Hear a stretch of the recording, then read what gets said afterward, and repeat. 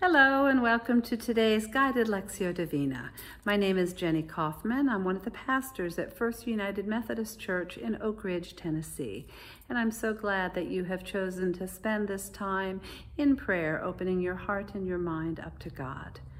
I will read a piece of scripture. Today it is from one of the Psalms, Psalm number 30, verses 6 through 12. I'll read it a total of 4 times, and each time will be followed by 2 minutes of silence. And during that time, I will invite you to consider just some aspect of how this reading may speak to you in your spiritual life right now. So thank you for joining us, and let us have a blessed experience of Lectio Divina. During this first reading, I invite you simply to listen and notice if there's a word or a phrase from the psalm that seems to speak to you or call for your attention. As for me, I said in my prosperity, I shall never be moved. By your favor, O Lord, you had established me as a strong mountain. You hid your face, I was dismayed. To you, O Lord, I cried, and to the Lord I made supplication. What profit is there in my death if I go down to the pit? Will the dust praise you? Will it tell of your faithfulness? Hear, O Lord, and be gracious to me. O Lord, be my helper. You have turned my mourning into dancing. You have taken off my sackcloth and clothed me with joy, so that my soul may praise you and not be silent. O Lord, my God, I will give you thanks forever.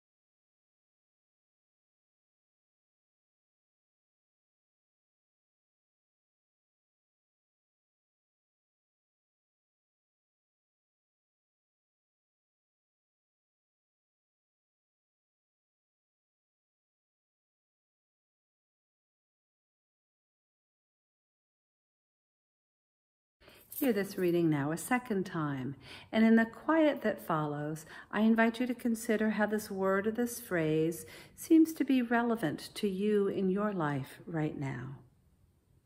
As for me, I said in my prosperity, I shall never be moved. By your favor, O Lord, you had established me as a strong mountain. You hid your face. I was dismayed. To you, O Lord, I cried, and to the Lord I made supplication. What profit is there in my death if I go down to the pit? Will the dust praise you? Will it tell of your faithfulness? Hear, O Lord, and be gracious to me. O Lord, be my helper. You have turned my mourning into dancing. You have taken off my sackcloth and clothed me with joy, so that my soul may praise you and not be silent. O Lord, my God, I will give thanks to you forever.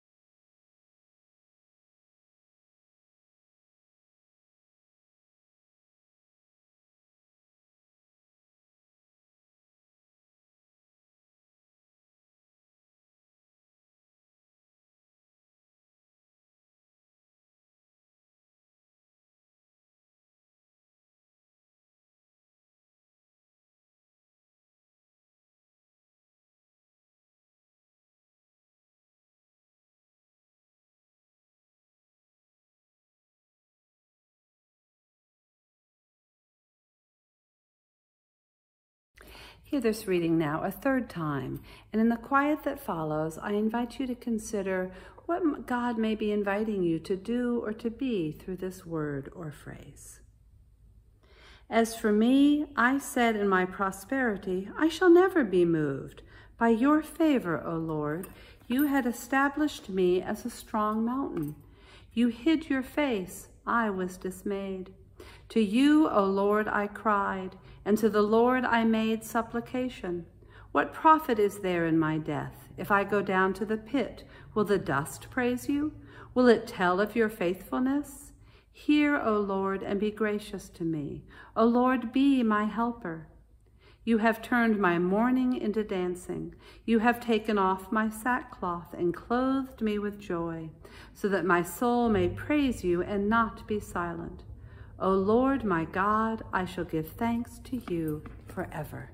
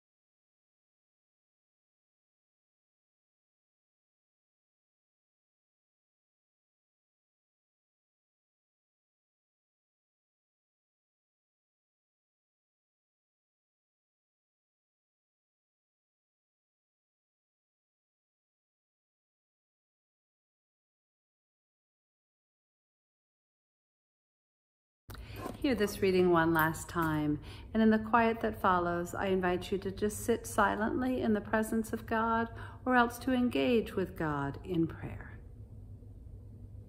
As for me, I said in my prosperity, I shall never be moved. By your favor, O Lord, you had established me as a strong mountain. You hid your face, I was dismayed. To you, O Lord, I cried, and to the Lord I made supplication. What profit is there in my death if I go down to the pit? Will the dust praise you? Will it tell of your faithfulness? Hear, O Lord, and be gracious to me. O Lord, be my helper. You have turned my mourning into dancing. You have taken off my sackcloth and clothed me with joy, so that my soul may praise you and not be silent. O Lord, my God, I will give thanks to you forever.